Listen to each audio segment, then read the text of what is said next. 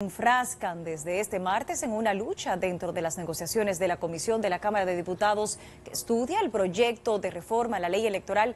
La alta dirigencia del PLD calificó la pieza como falsedad y engaño al país. Jessica Soriano nos amplía. Con el tiempo en contra, la comisión que estudia el proyecto de ley electoral comenzó este martes el estudio de la controversial pieza, que se espera sea sometida a debate en los 3 días de sesiones del Pleno, que faltan para el cierre de la legislatura extraordinaria. Yo creo que sacaremos lo mejor. Vamos a ver lo que hizo el Senado. Ya tenemos en blanco y negro qué fue lo que se modificó allí.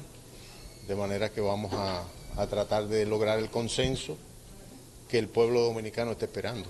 La pieza cuenta con al menos 20 nuevas modificaciones hechas en el Senado, dentro de las cuales se incluyen sanciones en los excesos de gasto de campaña y la aprobación del escrutinio automatizado. El tema del transfugismo es una posición política que se presenta cada vez que hay elecciones. La única manera de controlar eso es si se modifica la Constitución para poner como requisito de que el funcionario electo tenga que dejar el cargo al partido. Un código más acabado es lo que ha anhelado la nación, más completo, con mayor detenimiento, no como se aprobó aquella ley que al final terminó siendo triturada en el Tribunal Constitucional. Sin embargo, el secretario general del PLD, Charlie Mariotti, dijo que no se puede hablar de la reformulación de una ley cuando lo que se ha hecho es mejorar la redacción de algunos de sus artículos.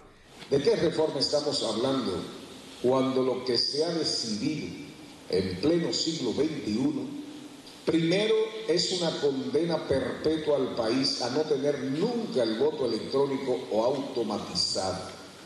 Y por otro lado, establecer la legalización del transfugismo como derecho. Y tercero, es la consolidación de las malas artes en el escrutinio, o sea, en el conteo de votos. La principal queja del Partido Morado es en lo concerniente al sistema de voto electrónico y que en la modificación de la ley se prohíba el transfugismo en todas sus modalidades. El transfugismo se definió en este proyecto de ley. Lo que no se hizo fue que se pusieron sanciones. Eso le corresponde a la ley de partidos. La próxima semana los diputados tienen previsto sesionar 3 días consecutivos, culminando el día 14 de febrero. Al día siguiente concluye la legislatura extraordinaria. Jessica Soriano, Noticias, SIN. A 7 días para que concluya la legislatura extraordinaria, la directora de Participación Ciudadana, Fátima Lorenzo, criticó la posición del PLD frente a la reforma de la ley del régimen electoral. Lorenzo aseguró que pese a que la normativa le falta fortaleza, hay que darle a la Junta un instrumento mejor para que pueda trabajar en las elecciones de 2024. Es que no va a haber tiempo para poner en ejecución lo que la reforma plantea.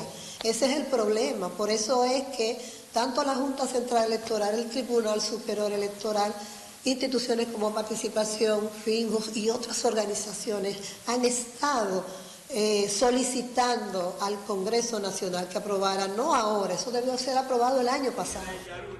La Cámara de Diputados conocerá la próxima semana la modificación a la ley 15-19 y el PLD dice que no la aprobará si no incluyen el tema del transfugismo y el